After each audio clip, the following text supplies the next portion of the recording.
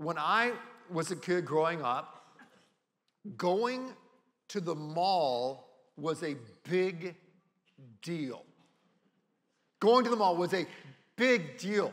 When I was growing up, my brother Ed and I would go to the mall. And when we would go to the mall, we kind of had almost a ritual or a plan of what we did at the mall. We never spent any money because it was BC, before cash, before we had money.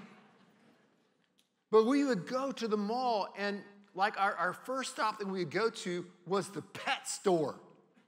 Do you remember when malls had pet stores? Do you remember that? Yeah, you go to the mall, you look at the rabbits, and then you look at some new kind of exotic dog that you couldn't afford. Then you'd look at maybe like an iguana. And of course, you save the best for last. You would get down there and you would see a boa constrictor. Yeah? Then you'd leave that store and you'd go to the next store.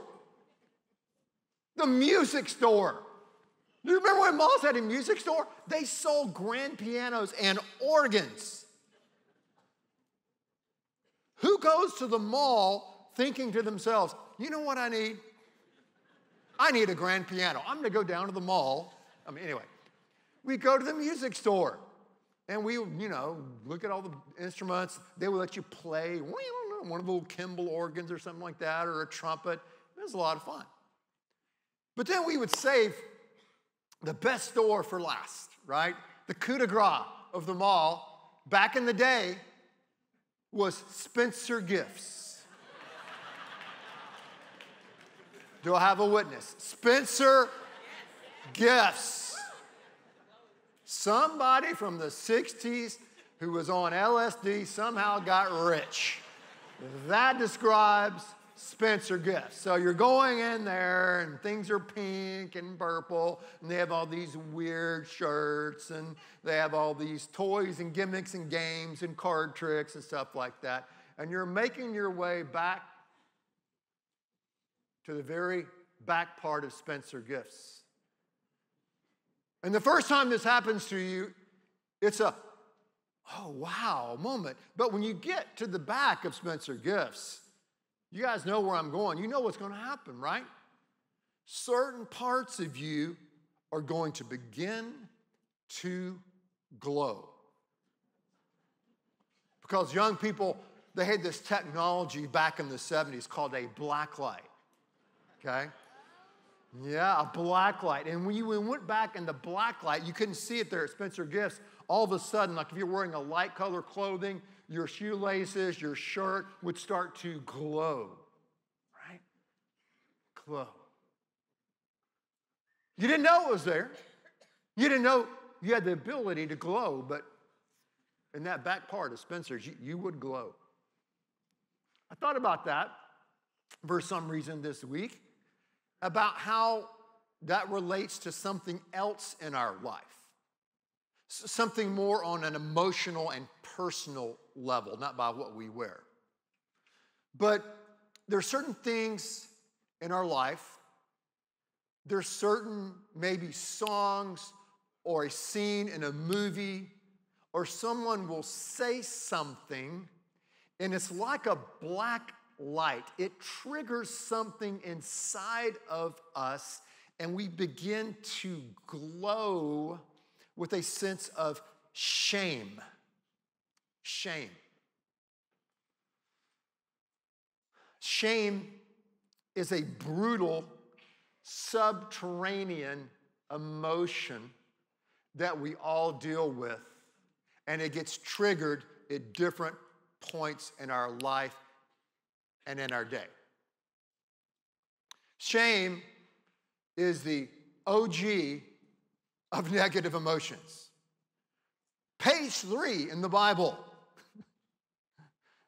They disobey God and they realize, oh my goodness, I am naked and I feel shame. Shame. Shame.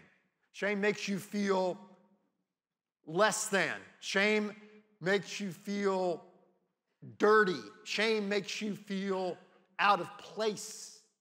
Shame makes you feel like an imposter. Shame. Tertullian said this. He said that nature soaks every evil with either fear or shame. I was having lunch with a buddy of mine years ago, and he's given me permission to share this story.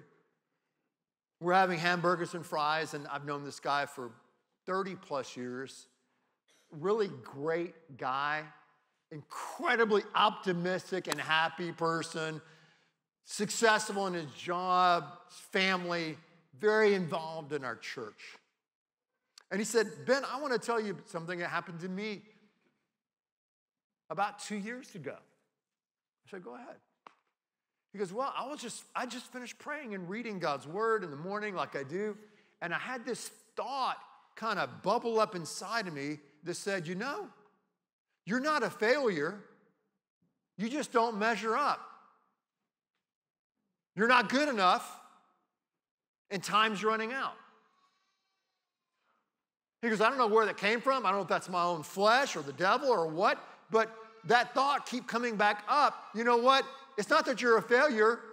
You're just not good enough. You don't measure up, and time's running out. And this thought started growing and growing and glowing like shame in his life, and it led my friend into a year battle of depression.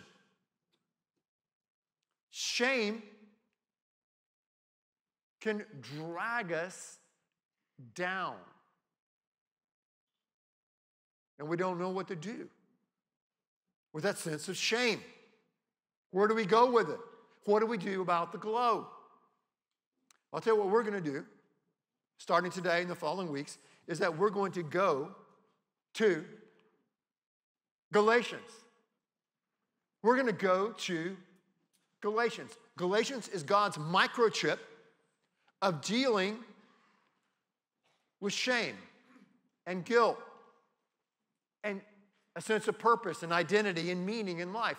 And today we're going to look at Galatians chapter 1, verses 1 through 5.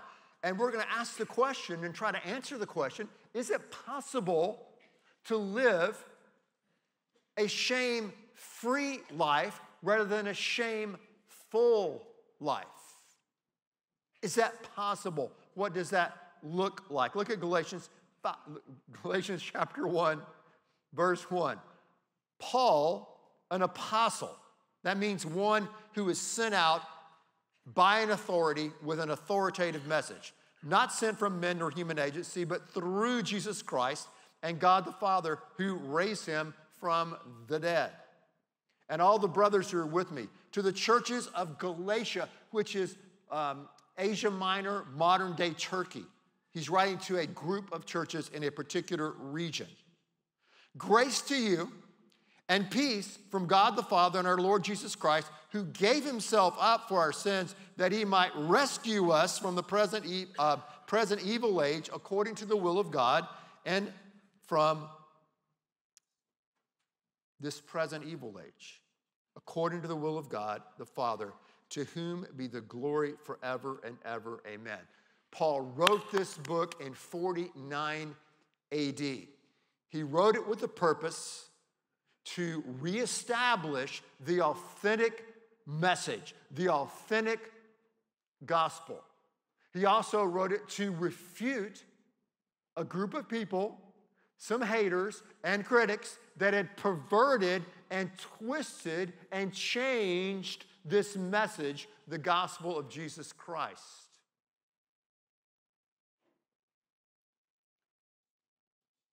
Many of the haters, his critics, his enemies, have infiltrated these churches in this region, and they basically were asking the question, why should you folks listen to him? Why should you listen to him? He's not really an apostle, you know. He's not one of the original 12. He never walked and talked and ate with Jesus Christ like they did. He's not from Jerusalem. As a matter of fact, he was a persecutor. He threw Christians in prison. As a matter of fact, he had Christians executed. Now you're going to listen to him and what he has to say. Let me tell you the real gospel and what he left out. And they perverted and twisted the gospel of Jesus Christ. And now the Galatians were in bondage to guilt and shame. They tried to shame Paul, y'all. They tried to belittle him. They tried to marginalize him. And shame works that way. Shame gets into your system and into my system because of something that you've done or something that's been done to you. Shame gets deep inside of us, and we begin to glow. We begin to glow. And instinctively, we try to cover up our shame. Like Adam and Eve tried to cover themselves up with fig leaves, we do the same thing. So if I'm feeling shame, I'm kind of glowing. It's been triggered in me. I'm going to cover myself with perfectionism. I'm perfect. I haven't done anything wrong. I'm not guilty. I'm not shameful. I'm going to be a perfect man. I'm going to be a perfect woman. I'm going to be a perfect mom. I'm going to raise perfect kids. I'm going to have perfect attendance. I'm going to make straight A's. So we try to cover shame with perfectionism. Other people try to cover shame with power. I'm just going to power up. I'm going to deny that I have any shame. I'm just going to deny it. I'm going to push it away. And I'm going to be this powerful man, this powerful woman. That's the way I'm dealing with shame. Others say, forget shame. I'm going to do whatever I want to do. I'm going to put whatever I want to in my body, whatever chemical. I'm going to put on whatever identity I deem necessary, I feel like expressing at the time. That's the way I'm going to deal with my shame. Shame. We want to cover. Shame says that you are less than. Shame says that you don't have what it takes to face the task at hand. Shame says you do not have what it takes to deal with the moment you're facing in your life. You don't meet a standard of okayness. You compare yourself to others. And comparison, as you know, as someone said, is the thief of joy. When you start comparing your money to someone else's money, when you start comparing your looks to someone else's looks, your body to their success to your success, that creates a sense of shame and envy and jealousy and so many other positive emotions. Social media feeds all that. It just feeds it, feeds it, feeds it, feeds it. Boom. Shame, guilt, contempt, jealousy, envy, flowing through me 24/7. Scary. Shame takes a voice of authority in your past, and just throws it into your psyche. Puts that voice on repeat. You have been rejected, you'll be rejected. You messed up, you will continue to mess up. Maybe you are a mess up. It's a voice of shame. They were trying to shame Paul. They were trying to say, you're not good enough. You don't have what it takes. You are not the real deal. You are an imposter. You are a poser. Undermining him. Spreading false rumors, things about him. Group texting people to do that. But here's the deal. Paul knew something that they didn't know. You don't know what you don't know. Paul knew something that they didn't know. Paul knew the gospel. He didn't just know it in here, though he did, maybe better than anyone who's ever lived. He knew it in here. Paul knew that grace rescues you from guilt and a deep sense of shame. Paul knew hey, I am an apostle. I have been sent, not by human agency, not by the original 12, not by somebody else. Christ himself has commissioned me to be an apostle. And I have experienced the grace and the forgiveness and the restoration of God in my life. And I've been living this out, Galatians, for about 15 plus years now. So Paul doesn't mess around. He says, hey, I'm an apostle. I've been sent by Christ himself. He is my authority.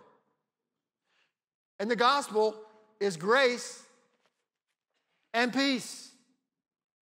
The gospel is God's will for you and for me. The gospel is to rescue us from this crazy, evil world we live in. Now, he's not going to zap us out and take us out. We've got to live for him in this evil age, but he's given us a new way to live. Rescue from guilt and a deep sense of shame. When I was in college, a friend of mine was a lifeguard. How many of you, just by case, are lifeguards or you were a lifeguard? Raise your hand if you are. Yeah? You can, don't be, hey, Ronald Reagan was a lifeguard. Maybe that'll help some of you to raise your hands. It's nothing be, okay, yeah. Now some more guys raise their hand. All right, Reagan, well, yeah, okay. It's a lifeguard. So I was not a lifeguard. I love to swim. I love pools. I love the ocean, all that. But my buddy, I think it's my junior year, said, hey, Ben, I need your help because I'm training lifeguards and it's their final test. So could you come down and help me at the YMCA? And I want you to be, check out this phrase, I want you to be my drowning dummy. Okay? Not a dummy drowning. I've been a dummy drowning. It's a whole nother sermon. But my drowning dummy. I said, well, okay, well, what do I do? And he goes, well, at a certain time in the course, I want you to jump into the deep end of this Olympic pool. And I want you to splash around and go underwater as if you're drowning. They're going to swim out, these lifeguards in training, okay? And they're going to come out and they're going to try to rescue you and bring you to the side of the pool. He goes, now, here's what I want you to do. I want you to fight them. Okay? Fight them, fight them, fight them, fight them, fight them. And then after a while, just quit fighting. And just go limp, surrender, let go, and then they will take you, hopefully, and bring you and rescue you and put you on the side of the pool. All those lifeguards know, like my friend knows, and many of you know, that when you're going to save someone who's drowning, you've got to be careful. You've got to let them get the fight out until they quit fighting and they finally surrender. Because if you try to rescue them when they're fighting you, you may drown too. Paul had been rescued by the grace and gospel of Christ. Paul had been fighting and struggling, as the Bible said, kicking against the goads. Finally, God knocks him off the horse, blinds him by the light, reveals to him this amazing, incredible grace that covers our shame, that quells that glow by the grace of Christ. He knew that what he did, what Christ did, is greater than what you did. What Christ did is more powerful than what they did. What Christ did is deeper than what shame did.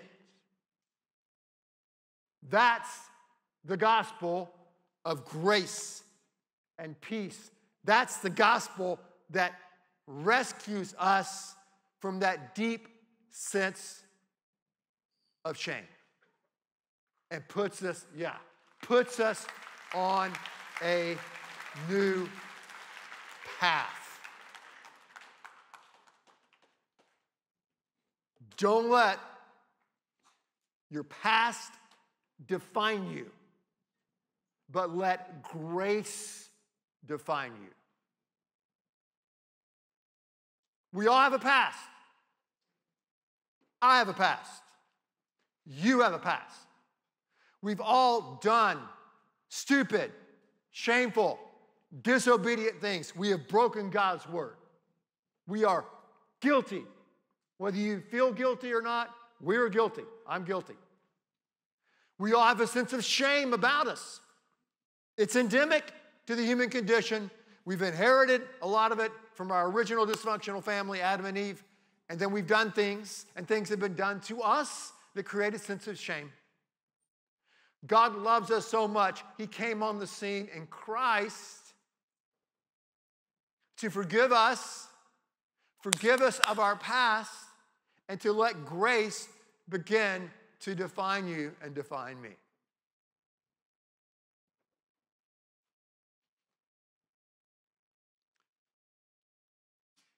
Paul knew, as many of you know, that grace is able to move you from a place of shame to shalom.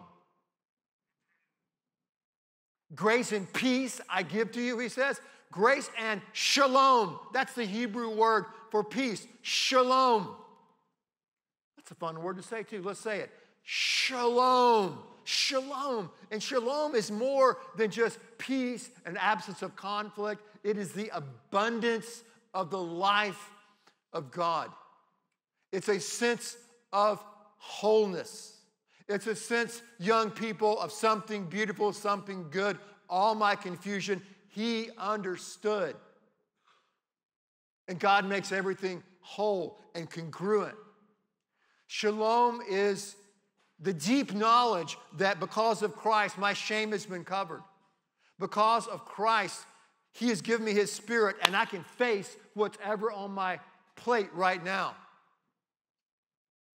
Shalom means that I'm now a son of God. I'm a daughter of God. I am a king's kid. I am equipped, I am empowered, and I can face whatever's on my plate because Christ has taken me from shame to shalom. Right? Yes. Paul knew that. Paul knew that. If you had people killed and thrown in prison, do you think you'd have some shame and guilt you may be carrying around with you? We forget that.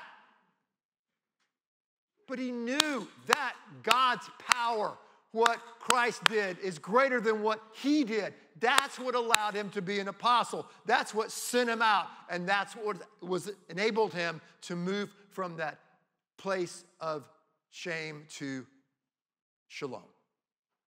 Shalom. No matter what happens, you're in God's hands. No matter what you face, he has his shalom looking out and over you. And as we continue to dive in to this letter of Galatians, it's my prayer for you, it's my prayer for myself that God is going to continue to reveal to us, right? How we can be people, not of shame, but people who live in the shalom of God, and we want to pass that shalom on to others. Let's do that together, right? Let's do that together with the grace of God. And as he said, to him be the glory and praise. All right? Pray with me. Would you bow your heads and pray with me for just a few moments as Dakota comes up here to extend our invitation? Father, we thank you so very much for your word. Your word, not my word, your word. God, thank you so very much for your gospel, the gospel of grace and peace and shalom. God, I pray that if someone does not know your shalom today, that they will know that they will walk down these aisles and say, I don't understand everything, but I want to be on that path, the path of shalom. Lord, others here are already on that path. They're looking for a church, a place where they can belong and serve, and you're leading them here to Second. God, may they stand and come, make their way down front and say, hey, today's the day that we're joining Second. Families and students, young professionals, couples, engaged couples, say, hey, we need to be a part of the community. God, may they stand and come down front and be a part of this, your community here today. This is our prayer in Jesus' name.